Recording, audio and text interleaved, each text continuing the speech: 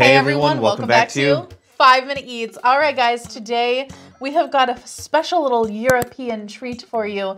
This is the Kras Frondi Nougat.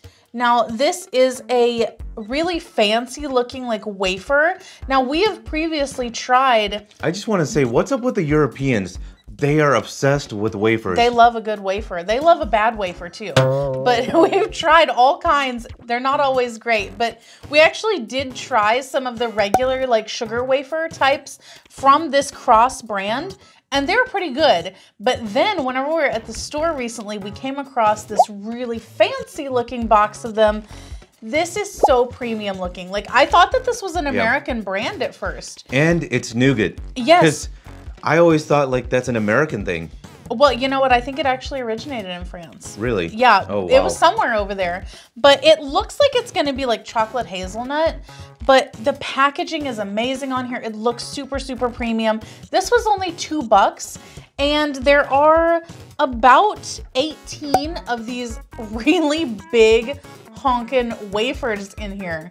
They look great. And guys, if you're new to our channel, basically we review everyday grocery items. So before you spend your hard-earned money, let us tell you if it's worth it. And by the way, which country was this from? Croatia. Croatia. So that's different. It is different, but you know what? It looks great. I'm excited to try it. If you'd like to support this channel, the easiest way to do that is using our Amazon links the next time you shop there. All right, guys, welcome back. Our rating system.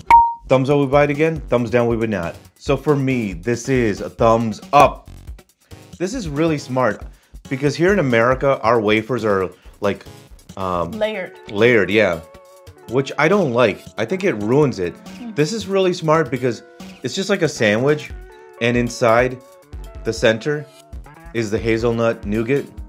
There's a generous amount in there, and the wafer, it's good. It's got a good thickness to it, but you really taste the hazelnut, the nougat.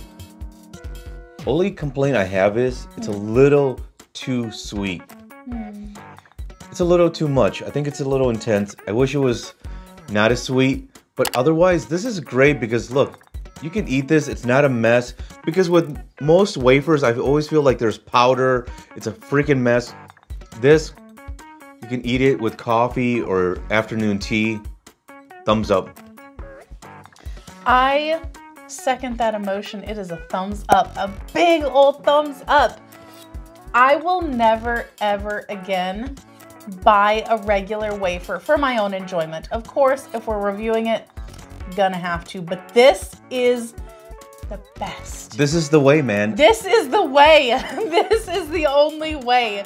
This is literally a dream come true because I hate how much wafer there is in the sandwich ones compared to the amount of filling. This is the best. The amount of filling is amazing. You can actually, like whenever you bite into it, you can taste and feel all of the filling in there. Like it doesn't just get kind of mixed up within the flakiness of the wafer and everything. This is great. It doesn't have a whole lot of dust on it. I agree.